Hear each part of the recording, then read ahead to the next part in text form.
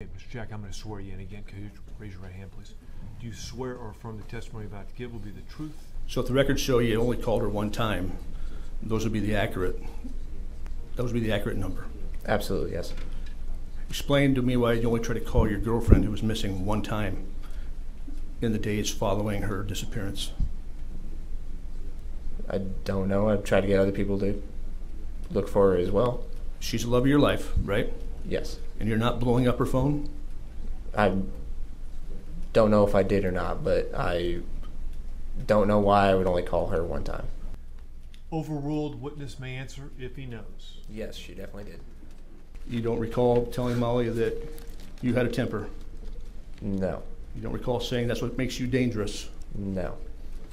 But the record says that. Do you deny the accuracy of the record? No. Now, it's your testimony, Mr. Jack, that you had nothing to do with Mollie Tibbetts' abduction. Is that what I am to understand? Yes. You had nothing to do with Mollie Tibbetts' death, right? Correct.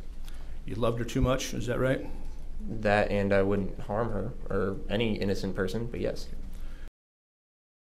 Mr. Jack, prior to Thursday afternoon, did you leave and go back to Brooklyn, Iowa? No.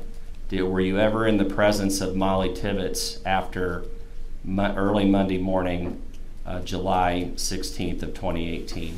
No. Members of the jury, that completes our work for the day. We will be in recess until tomorrow morning at 8:30.